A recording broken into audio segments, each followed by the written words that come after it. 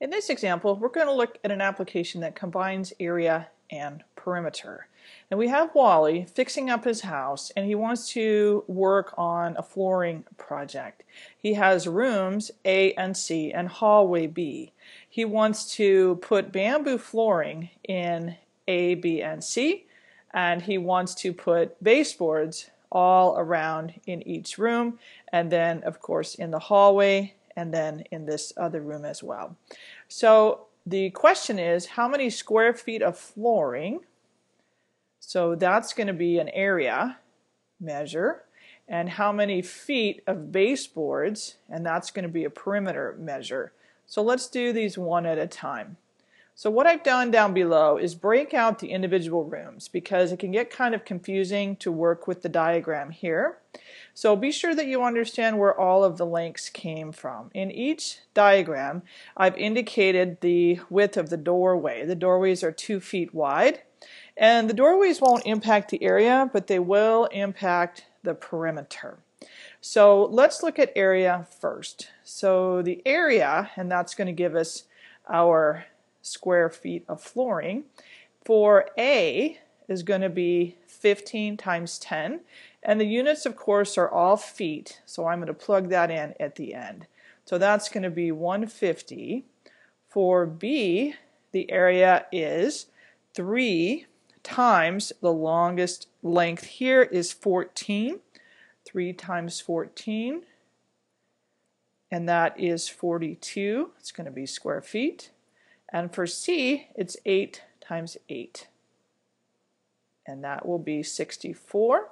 So if I add those three areas, 150 plus 42 plus 64, I get 256. And the units are square feet. So we're going to say that Wally should buy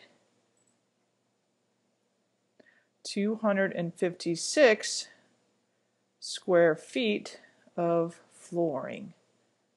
You might want to buy a little extra in case he messes up, but that would be the minimum amount that he would need. Now let's look at the perimeter. That's going to give us our feet that we need for the baseboards. And we're going to have to be careful because we're going to need to eliminate the doorways. There are not going to be any baseboards across the open doorway. So let's start over here with perimeter. And for room A, that's going to be 15 plus 10 plus 15 plus 8. So let me write that out here. The units are going to be feet. Let's see, 15 plus 8. And if I add those together, I get 48, and that is feet. For B, we have to be a little bit careful. I'm going to start down here with 4, and then I'm going to skip over this doorway, and then 8, and then 3, 12. I'm going to skip this doorway and then add 3.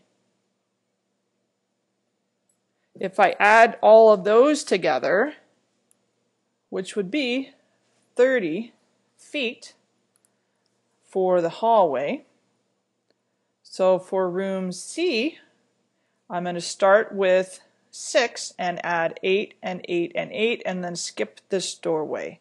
So it's 6 plus 8 plus 8 plus 8, and if I add those together I get another 30 feet, and that would be 108 feet total perimeter. So we can say that Wally should buy 108 feet of baseboard material.